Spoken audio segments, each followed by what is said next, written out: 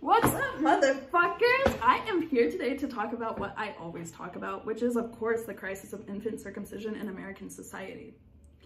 I'm gonna begin this video with two opening statements. One, this is not a bit, I'm not joking. I'm so dead serious. Second of all, I think most people I've spoken to on this issue can agree with me that circumcision isn't ultimately a positive in our society, but they don't see it as something that is harmful, or they don't see it as something worthy of the forefront of cultural discussions and something that they would like to speak about with other people. And I think both of these sentiments come from the same place, circumcision being a taboo, which is very ironic considering how commonplace it is in American society. So as noted by many pediatricians and circumcision researchers, including the prominent Robert Van Howe, who's an American pediatrician and circumcision researcher who served as the chief of pediatrics at Central Michigan University, infant male circumcision is the most common surgery in America, and it's predominantly performed on infants within their first 3 days of life.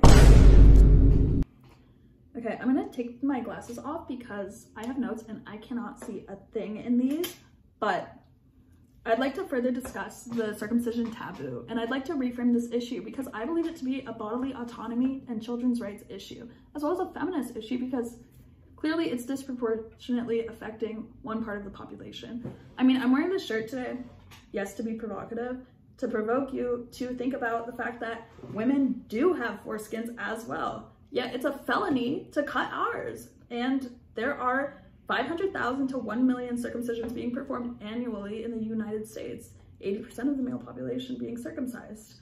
I'd like to take this opportunity to say as well that I am not anti-circumcision. I am anti-medically unnecessary surgeries being performed on the unconsenting, which I think is something we can all get behind. Why is circumcision so widely performed in the United States? The American Academy of Pediatrics confirmed in 1971 that there are no medically valid justifications for routine circumcision. And despite pushback from the members, they reaffirmed their stance in 1999, maintaining they don't recommend circumcision. Following suit in 2000, the American Medical Association also concurred that routine circumcision was non-therapeutic. So I'd like to read this quote from Alex Straker, who works in the Clinical Medical Humanities and Bioethics Department at Fungi School of Medicine. No one seriously thinks that the health benefits are the reason to circumcise infants. This is latched onto by those who are looking for a reason to justify a pre-existing desire to circumcise baby boys. It appears that the majority of circumcisions in the United States are not performed on a medical basis, at least not a well-informed and good faith medical basis. So what faith is driving these circumcisions? The Abrahamic ones? Let's see. Let's for a second just accept that Abrahamic religions unequivocally support and even call for circumcision. And let's for a moment accept that we are in moral, ethical, and logical agreement with religious ceremonies using the bodies of infants and permanently altering them. Let's say that we are fine with this. 63% of the US population is Christian. Less than 3% of the US population is Jewish. About 1% of the US population is Muslim. This adds up to 67%, yeah? The percentage of American men who are circumcised adds up to what? 80%. So even by the most conservative of estimates, this leaves 10% of circumcisions performed in the US with no medical and no religious justifications. This translates to 50 to 100,000 dicks being chopped yearly. To put it in perspective for my Bible heads out there, this is enough Philistine foreskin for the dowry of 500 Princess Michals.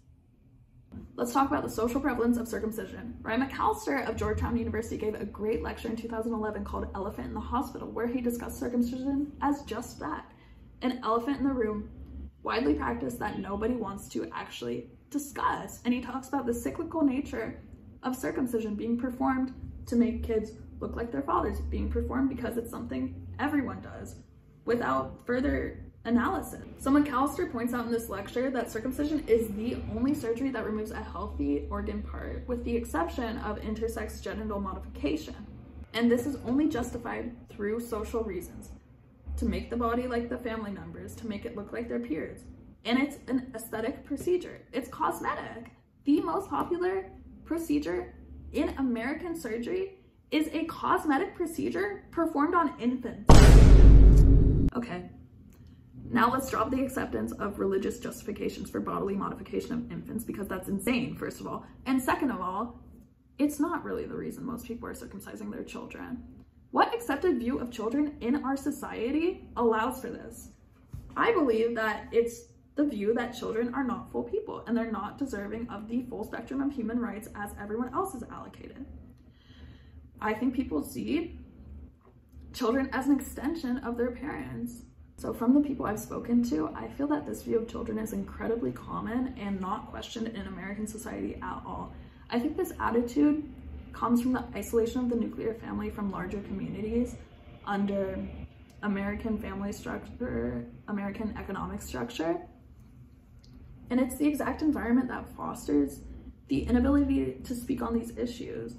The fact that these are taboos and not spoken about. There's not a larger community to question and maintain family relations. Children are seen as the property of their parents. And this fosters not only a community where these things aren't discussed, but it allows things like interfamilial abuse to go unnoticed. So if you watch the documentary American Circumcision, it has a lot of information on this topic, but it also gives a lot of personal accounts and emotional appeals, if that's your thing. And one case I found relevant was the case of Derek Weber, just a circumcised individual, talking about the dissolution of his relationship with his mother. And he cited the discussion he had with her about the decision to circumcise him as a point of contention in their relationship, which they were not able to get past. And she explained it was the choice which came down to parental preference, and ultimately her reasoning was a cosmetic reason. And the final quote he gave from her, which I felt reflected this larger attitude, was, "You are mine." So I don't think my personal position on this issue can be better summed up than this quote from Peterson in 2001, which is, "No person has the right to surgically inflict their religious, sexual, or cosmetic preference on another person. Parents have a duty to protect their children from harmful practices, and no tradition should be enforced by the permanent alteration or disfigurement of the body of an individual who is legally incapable of providing informed consent." I'd like to also take this opportunity to point out that when circumcision became commonplace in the States, it was not a medical or practical reason. It was the enforcement of Victorian morality onto the bodies of infants as a cure for masturbation. In his lecture, Ryan McAllister makes the argument that circumcision is harmful not only to the men it's performed on, the children it's performed on, but to the parents and medical professionals who are enacting this decision. If we operate in good faith and assume that everyone else does the same, parents want the best for their children, and those in the medical field do want the best for their patients, among other things, and they're being forced to operate in opposition to their morals from lack of knowledge, from procedure, from requirements. Another case I found notable from American Circumcision was that of Marilyn Milos, who was a nurse, and in 1985 she was fired for disclosing that the procedure was painful and unnecessary before a parent signed off on it. Majority of the time it's the mother being asked if she would like to circumcise her baby, because of course the mother is the one who is always present at the time of birth. And the majority of obstetricians and nurses are females. Many make the claim that it contributes to the way we see men's bodies as things that should be stronger or even more expendable.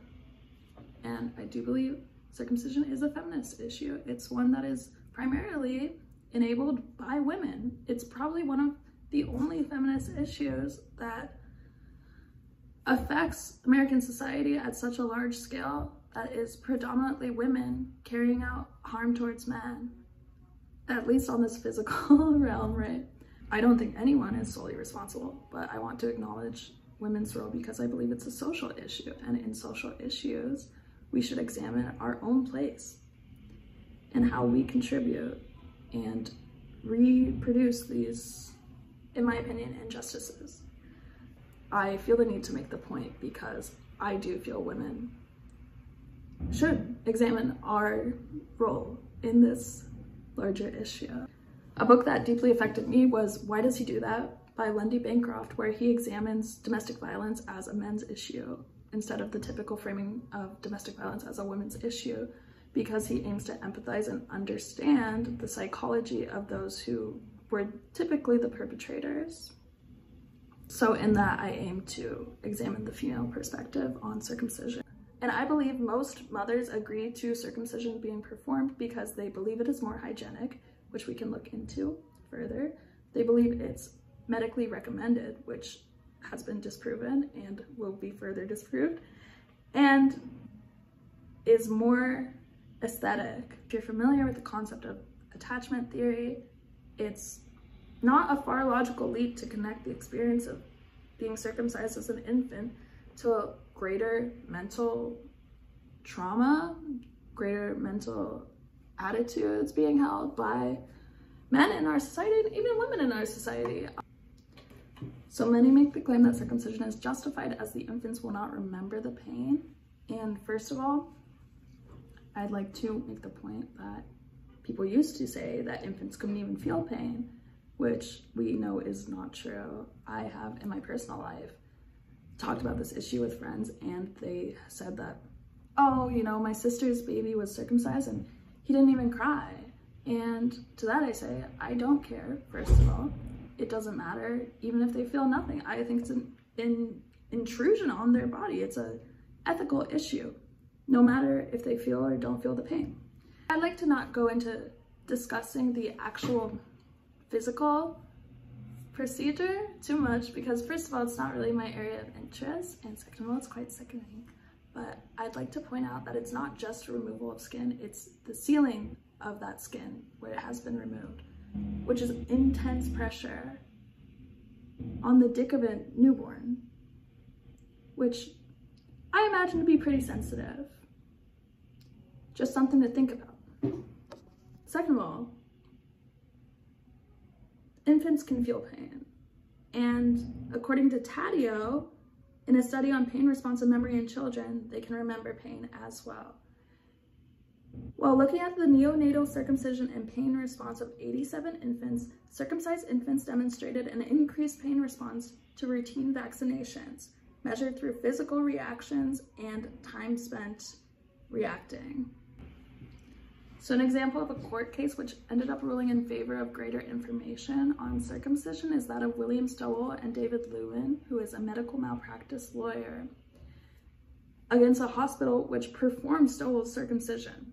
His mother had expressed some disinterest in opting into the procedure and was asked early in the morning, directly post-cesarean, while still under the influence of Demerol in the hospital, which just goes to show how casually this is brought up. And this is mentioned in the lecture, which I constantly cite, Elephant in the Hospital, where it is treated as a very casual thing, leading patients and parents to not consider the more grave, the more serious aspects of the procedure. She was presented early in the morning post-cesarean while still under the influence of drugs, and the hospital ended up settling on the way to trial for medical